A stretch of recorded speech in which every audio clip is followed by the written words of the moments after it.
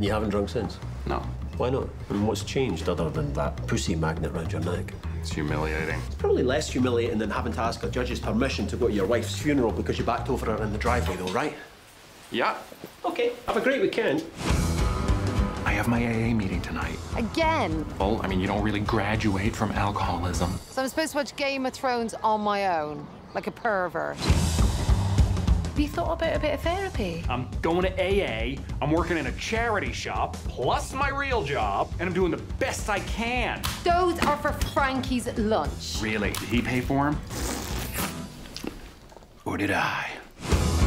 We've been invited to a dinner with the big Brabant boss and his wife. Oh, God, really? I mean, should I be chatty like Michelle Obama, or should I be more like Jackie Kennedy? You know, like, don't say much, but when I do say something, really make it count. Like slag off the Queen. I think I'm gonna say you can't make it. I feel like having kids is like strapping yourself to a Formula One race car, you know? Boom, your life is over. But not in a bad way. I like that you're broken like me. Looks great. Oh, it's for my mother-in-law's funeral. It sucks not having a mom. I don't care that I'm 56, I still want my mommy.